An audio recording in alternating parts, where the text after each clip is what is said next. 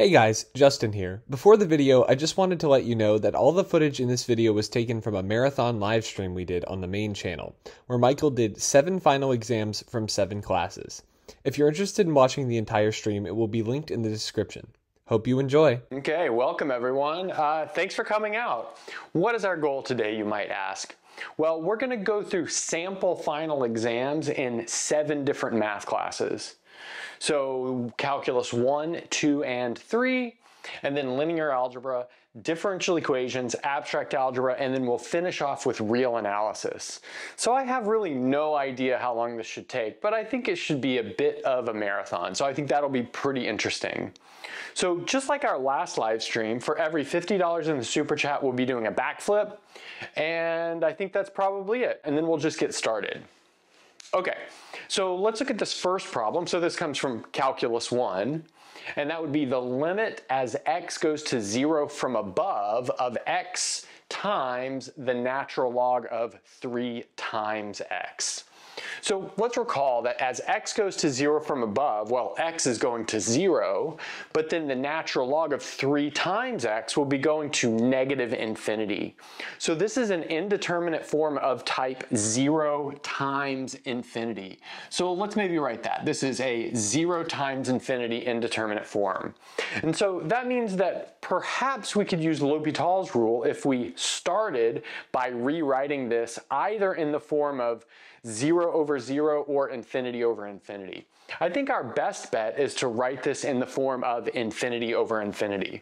Okay, so let's get to it. This will be equal to the limit as x goes to 0 from above of the natural log of 3 times x over 1 over x. So something like that. And now this is of the correct form. This is of the form infinity over infinity because the natural log is going to negative infinity, whereas the 1 over x will be going towards positive infinity, but that's okay. Okay, so now we can apply L'Hopital's rule, so that means we're going to be taking the derivative of the numerator and the denominator. That'll leave us with the limit as x goes to 0 from above of 3 over 3 times x in the numerator. That's by using the chain rule. I guess we could expand this numerator a bit so that we didn't need to use the chain rule by writing that as natural log of 3 plus natural log of x using logarithm rules, but that's kind of like the same sort of difficulty. I don't think you save much. And then the derivative of 1 over x using the power rule, we can think about this as x to the minus 1. So this gives us minus 1 over x squared. Okay, so notice this 3 and this 3 cancel. And then where can we go from there? Well, we can multiply this up. This will give us the limit as x goes to 0 from above of negative x squared over x, but that's clearly going to be equal to 0. That's because this x right here cancels with this x right here. Okay, good. So first problem down. Now let's look at this next one.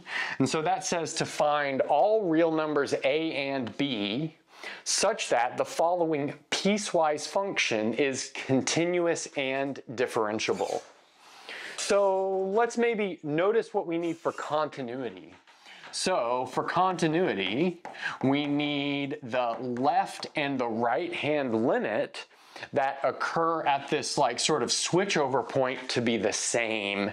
So I'll just put we need the limit as x goes to 3 from below of f of x to be equal to the limit as x goes to 3 from above of f of x. But f of x has a different maybe name in each of those places. So when we are below 3, f of x has the form a times x squared minus 1, whereas when x is above 3, we have f of x has the form b times x. And then we're continuous in both of those places, so we can just plug the 3 in. So let's see what that leaves us with. We'll have 3 squared times a, that's 9a minus 1 equals 3 times b. So 3b. I'm going to rewrite this a little bit. Notice that's the same thing as 9a minus 3b equals the number 1. So we've got an equation that relates a and b. and now let's look what differentiability gives us. So for this thing to be differentiable, we need the sided derivatives to be the same. And so that means I need to be able to take the derivative of this ax squared minus 1 and the derivative of this bx, and those should be equal at 3. So let's take the derivative of ax squared minus 1. That gives us 2a times x. Set x equal to 3, and that should be the same thing as the derivative of bx, which is just b. Set x equal to 3. Of course, like, there is no x on that right-hand side, so there isn't really anything to do, but I think that's okay. Okay, so notice that's going to give us something like this. We have 2 times 3, so we have 6a is equal to b. Okay, nice. But now we've got a system of equations. We've got 6a is equal to b, and we have this 9a minus 3b equals 1. So we can plug this version of b into our first equation. That'll give us 9a minus 18a from using this second equation equals 1, which tells us that negative 9a equals 1. In other words, a equals negative 1 over 9.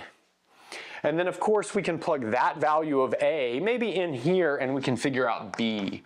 So b is equal to 6 over 9, well, negative 6 over 9, which is negative 2 over 3.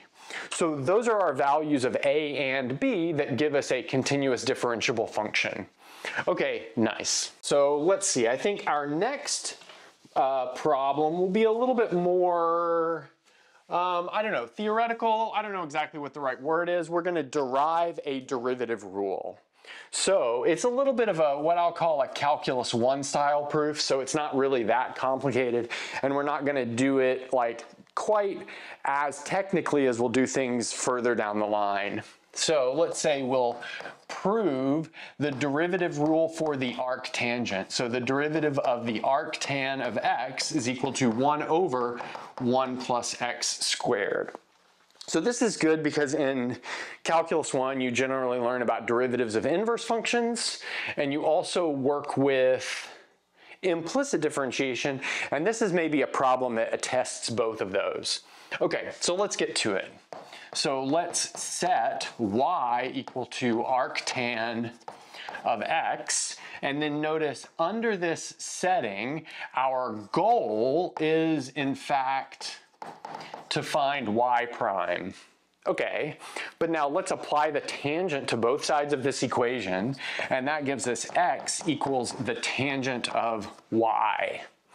But now we can apply the derivative operator, and by the derivative operator, I really mean the derivative with respect to x operator of both sides of this equation. So that'll give us 1 on the left-hand side. On the right-hand side, it will give us the secant squared of y times y prime by the chain rule. The derivative of the tangent is secant squared, and then the derivative of y with respect to x is y prime. We're assuming that y is our dependent variable depending on x. So let's see, that means that y prime equals 1 over secant squared of y. But we only know how to express x in terms of tangent of y, not in terms of secant of y. So there are several ways to get to the end, but I think maybe the quickest way is just to use one of the Pythagorean trig identities that writes the secant squared as 1 plus the tangent squared. So let's do that. This is just 1 plus tangent squared y, but then we know that x is equal to the tangent of y, so this is the same thing as 1 over 1 plus x squared, which is exactly what we wanted to end up with. Okay, so that's good. Now let's take a couple of antiderivatives. So let's say our first antiderivative will be the antiderivative of x squared over the square root of 1 minus x dx. So for this one, we're going to use something called rationalizing substitution. Okay, so let's maybe let u equal 1 minus x. Okay, so that's fairly straightforward. That means that du is equal to negative dx, but that also means that x is equal to 1 minus u. But these three things are enough to totally change our x integral up here to a u integral. So let's see what we get. We'll get the integral of 1 minus u quantity squared, that's from the x squared, over the square root of u, that's from the square root of 1 minus x, and then negative dx. So something like that. So let's maybe bring that minus sign out. Sorry, that should be negative du. So let's bring the minus sign out, and we'll see that we have u squared minus 2u plus 1 over the square root of u du. Now we could maybe move some things around and maybe separate this out into a couple of fractions, and that'll leave us with something like this. Negative u to the 3/2, so that's because we have u to the 4/2 over u to the 1/2. Then let's see, that'll be plus 2u to the 1/2, that's because we've got u to the 1 over u to the 1/2, and then minus u to the minus 1/2 du. And now from here, we'll simply use the power rule. So that means we're going to increase the exponent by 1 and divide by the new exponent. So we'll have negative u to the 5/2 divided by 5/2 is the same thing as multiplying by 2/5. So that'll be this first term, and then plus 2 times u to the 3/2 times 2/3. So that's 2 times 2/3. So increase the exponent by 1, divide by the new exponent. And then finally minus 2u to the 1/2 for the last term. And then finally we need a plus c because this is an indefinite integral.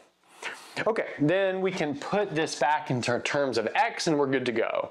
So we've got minus 2 over 5, and then let's say u is 1 minus x, so we've got 1 minus x to the 5/2 plus 4 over 3, 1 minus x to the 3/2, and then minus 2 times the square root of 1 minus x, and then plus a constant. And I think that would be a nice final version of this. So for our definite integral, we'll take the integral from 0 up to the square root of pi over 2. So that 2 is outside of the square root, just a heads up. And then we'll have x times the cosine of x squared dx. Okay, so here we'll want to do another u substitution. This u substitution over here is just for a rationalization process. But the substitution over here is, in fact, because we've got a composition of functions, so we're reversing the chain rule. Notice we've got x squared inside of cosine, and essentially its derivative is outside up to a constant. Okay, so let's say here we'll take theta and set it equal to x squared. That means that d theta is equal to 2x dx, but that means that x dx is equal to 1/2 d theta. Okay, so that means my x dx term can be replaced with 1/2 d theta, and then my x squared is simply theta. Next, let's notice when x is equal to 0, that means that theta is equal to 0. So that's by this rule right here. And then when x is equal to the square root of pi over 2, we see that theta is equal to, well, it's this term squared. That ends up giving us pi over 4. So square root of pi squared over 2 squared. Okay, so that takes care of our whole substitution, and we're going to be left with a 1/2 out front, which we get from this 1/2. Then we'll have the integral from 0 to pi over 4, and then this turns into the cosine of theta d theta. Okay, nice. So let's see, taking the antiderivative, we have 1/2 sine of theta because the antiderivative of cosine is sine, evaluated from 0 to pi over 4. But then sine evaluated at 0 is 0, whereas sine evaluated at pi over 4 is the square root of 2 over 2. So we might as well write this as the square root of 2 over 4 in the end. Okay, so I think that's good for that one. Now, let's look at a fundamental theorem of calculus part 2 type problem. So let's say we want to take the derivative of this function which is defined in terms of an integral. So let's say it's the integral from the tangent of x all the way up to x squared of 1 over the square root of 2 plus t to the 4th dt. So let's say we have something like that. Okay, so we know from the fundamental theorem of calculus that we're good to go if we get something in the form the derivative with respect to x of a times or up to x of something dt. We don't quite have that now, but we almost have that. So what we'll do is just pick any real number. We can pick any real number here because this function is continuous everywhere, and we'll split this integral up with respect to that real number. Okay, so what I mean by that is we'll turn this into the derivative with respect to x, and then the integral from the tangent of x up to 0, we might as well use 0, of 1 over the square root of t, or sorry, that's 2 plus t to the 4th dt, and then plus the integral from 0 up to x squared of the same thing. Great.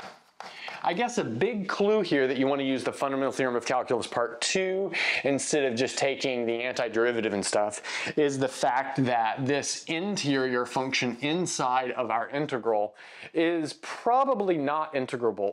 What I mean by not integrable is it doesn't have an elementary function description of its antiderivative. Okay, so now let's switch the order of integration here by picking up a minus sign, and that's going to give us the derivative with respect to x of the integral from 0 to x squared of this thing, so the square root of 2 plus t to the 4th dt minus the integral from 0 to tangent of x of this thing. So there we have that. And now we can apply this rule kind of in concert with the chain rule. So you want to think that these functions that are inside the upper bound of integration are really being composed inside of our function defined in terms of integrals. Okay, so that means when we take the derivative of this first one, we'll get 1 over the square root of 2 plus x to the 8th, because x squared to the 4th is x to the 8th. That's the fundamental theorem of calculus, but then by the chain rule, we have to multiply by the derivative of this x squared, that's 2x. So again, like I said, this is from the chain rule inside of FTC part 2. And then we'll subtract this from, well, we can do the same thing here. We have the square root of 2 plus tangent to the 4th x down in the denominator, and the derivative of tangent, which is secant squared in the numerator. And that, in fact, would be our derivative. Hey guys, thanks for watching the video. The link to the entire stream should be on the screen now, as well as the link to the next exam. We will be posting one every day this week, so make sure to check them out. And that's a good place to stop.